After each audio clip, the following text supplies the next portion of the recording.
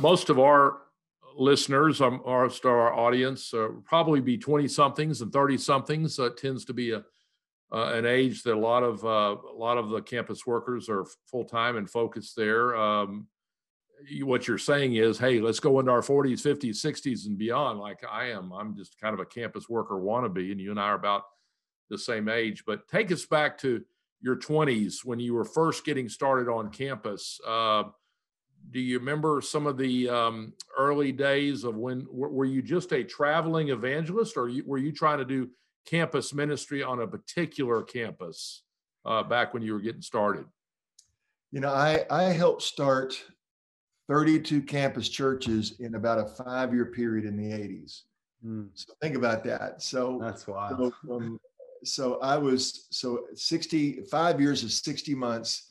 So every other month I was helping start a campus, basically a campus church. So I would go in and speak for 30 straight days, not just at night, but I would go to the football team, the basketball team, the fraternities.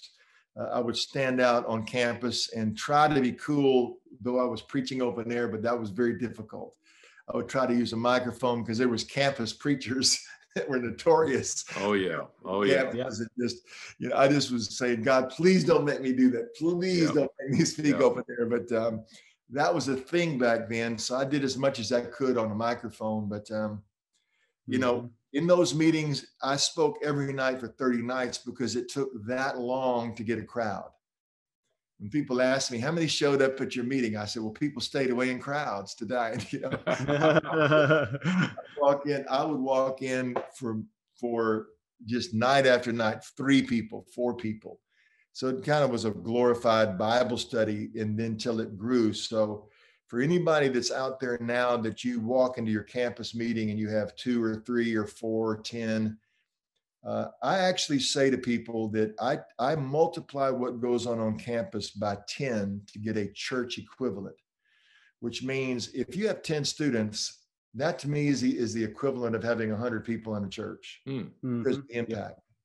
Because what you can do is you can minimize your work. You can think, oh, I only got 5 students or 10 students. Look, it was like the impact of a few people. If there's any story I have, is that there's these genesis points of 5 to 10 people that became a genesis of a campus movement, not just globally like we are fortunate enough to be a part of, but to really see the power of a few.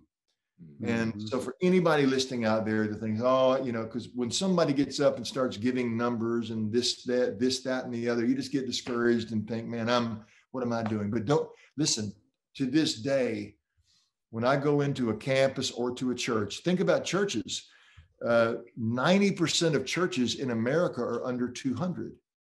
So if you have a church of 200 people, you're in the top 10%. So many times people see big mega churches and think, I'm not doing anything. No, you have to value the disciples that you have, because these disciples and leaders will grow up and scatter like all of you guys have seen, and girls. You've seen that's why you're still doing it. It's because you've seen the fruit.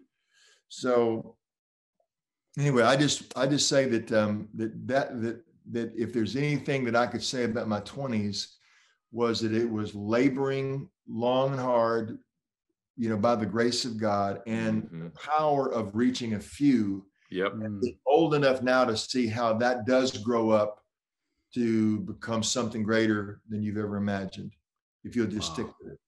Yeah, I've gotten to a point where I'm not overly impressed with crowds or overly depressed with just a few. That sometimes the few are much more powerful and ultimately more effective than the crowd.